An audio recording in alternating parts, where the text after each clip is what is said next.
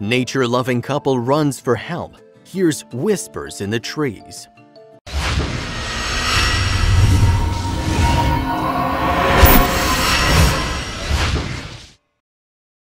An adventurous Utah couple hit a canyon trail on foot, hoping to capture some nature photos from a better vantage point.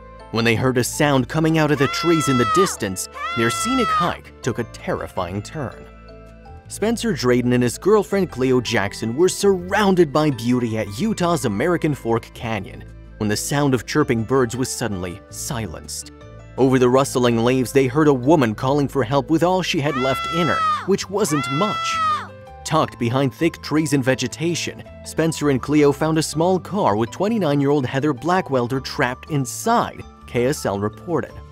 Heather was badly injured, so much so that Spencer called it a miracle that she managed to survive in that mangled mass of steel, let alone get an ounce of sound out to call for help. Heather was driving on the canyon road 2 days earlier when her car went through the guardrail and plunged several hundred feet down the side of the mountain. It should have been sudden death, but something saved her and sustained her until someone could come to her rescue. Spencer and Cleo were in the right place at the right time. To Heather's knowledge, nobody else had been in earshot in the days she was trapped there waiting for help.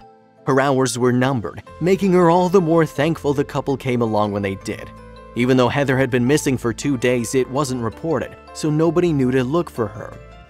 As soon as the twosome found Heather, Spencer stayed with her while Cleo ran to Mutual Dell to call for help. Personnel from Utah County Sheriff's Office Search and Rescue, Lone Peak Fire Department, and Life Flight responded after the call was made.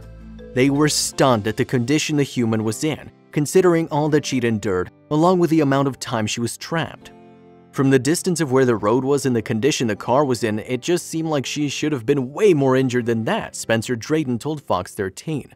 She wasn't punctured at all by any of the metal in the car or anything like that.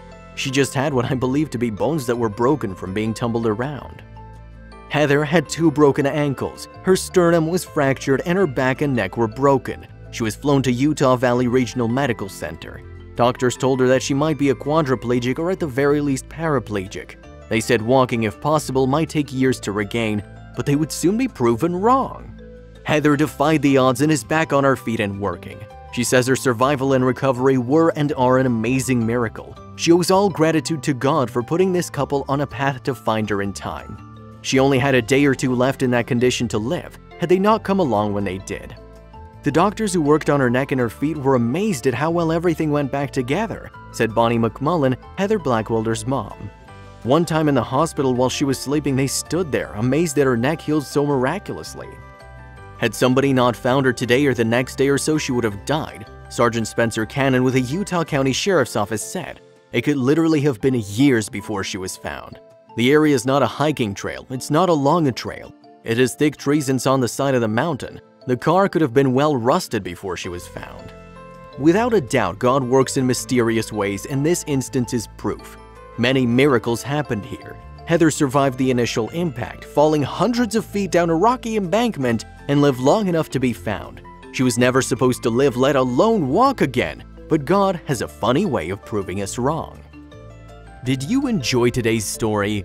Let us know what you think about it in the comments. If you believe this story was amazing, don't hesitate to share it with your buddies, hit the subscribe button, and activate the notification bell so you'll never miss your daily dose of incredible stories.